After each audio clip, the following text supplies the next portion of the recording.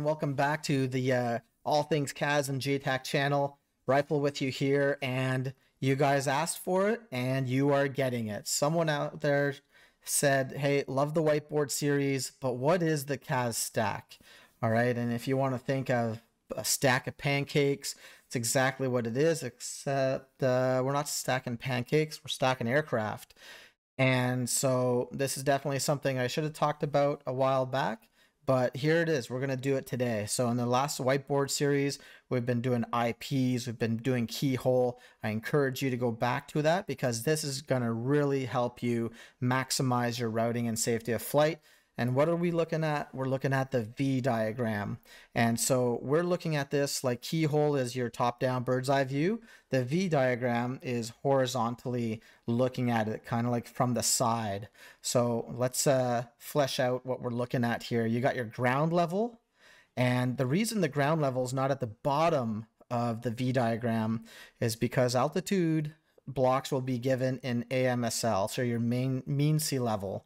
And so the ground level may very well be 2,000 feet, but you're using AMSL. And so from ground level, now you've also got something like the coordinating altitude. And what is that exactly? So a lot of your AH-64 guys out there in DCS world and the HIPs and all that kind of stuff, in an area of operation, you could have something, for example, coordinating altitude was 3,000 feet. At that altitude, helicopters aren't going above that, planes aren't going below that. And some gun runs that I had done overseas, the A-10 were pulling those up before they reached 3,000 feet, and give you an idea. So it's all about routing and safety of flight. And then as we go up into the V diagram, you're going to see these things that those are called blocks. Okay, and I want you to pay very close attention here to who's up here. All right, this stuff kind of makes sense. You've got your gunships, right? C-130 variants that are slow, fat, turning in a circle.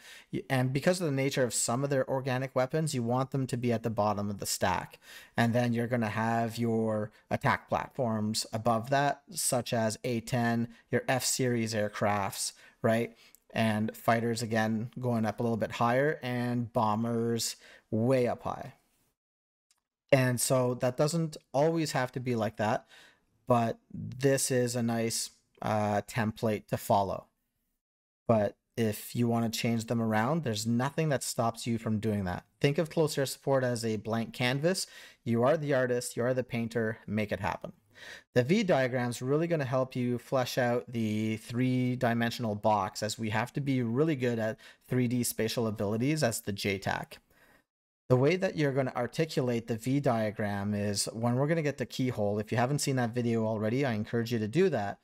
But at Alpha 5, for example, then you can have, you're not going to put a gunship there because they need to be over the target unless you're going to do a, Alpha 5 come in for the first strike. But if you've got your A-10s, let's call these guys A-10s, and they're blocking 14 to 16. Boom, that's it. That's all you have to say. The gray space is the distance between the blocks, which is very important. You cannot block someone 10 to 12,000 and then block the next person 12 to 14,000 because you have literally zero deconfliction there. They are sharing a foot of airspace, but the whole big sky theory has been proved wrong. Humans will mess it up. And so if you're looking here 14 to 16, then this gray block here is 1,000 feet of fudge factor. That is the amount of room you can actually mess up if the human messes up, right? Someone goes into the block here by mistake or goes up into it.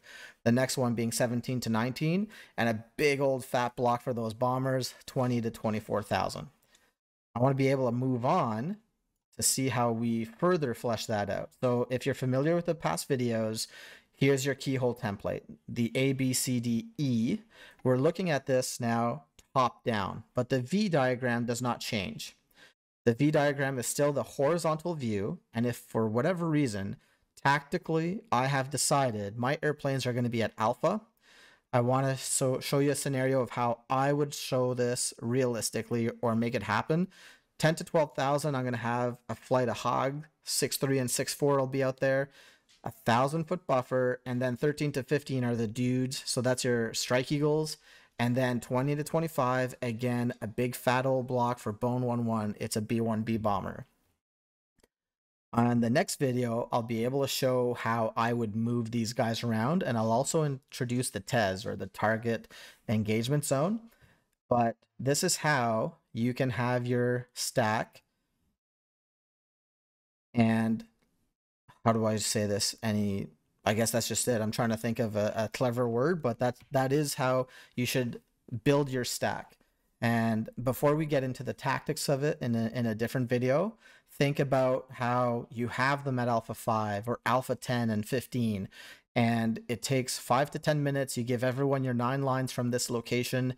They visually acquire the targets, and then once you start having your guys go north to south attacking their targets, then do they all go back?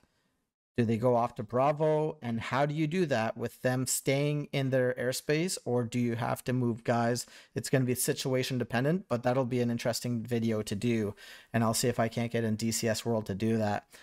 This picture, it's not to scale. If you move it over, the area we've been bombing in the whiteboard videos. So I've just made the keyhole translucent with the V diagrams. This is actually to scale. This dotted line, that's 5 nautical miles. So you could take Delta, for example, and that V stack would be over here. And of course, like I just explained it, you could have your stack of aircraft. They're coming in west to east and start just demoing Yodaville as required. So there you have it. As the videos continue, I hope everyone's getting the picture in a linear fashion or sequential fashion, that here's the routing and safety of flight. We are already getting the 9 line fleshed out. And in this example, you could pass on 3 9 lines, 3 different groups of targets to 3 different sets of airplanes. And even if that takes you 15 minutes to do over the radio, once you start executing this and we're getting really close to that piece, then you can start to see how you are the director of a symphony of, quite simply, an awesome, precise killing machine. I hope everyone got a lot out of the V diagram there. I should have talked about this earlier on, but again, I appreciate the questions. I encourage you to all to join the Discord, JTAC, and Kaz channel, because there's great discussions that are happening there. And for me, as an ex-professional, I don't think how a lot of civilians are using air-to-ground stuff in DCS World in particular. So any questions that you do have, it does make sense to me once we finally line up, and it just makes it easier for me to articulate through these whiteboard series videos what it is you exactly need, so you can have a lot more fun demoing some guy's combined arms army on a Thursday night and just ruining that person's evening. Thanks again, guys, and as always, kill everything with everything simultaneously. Cheers.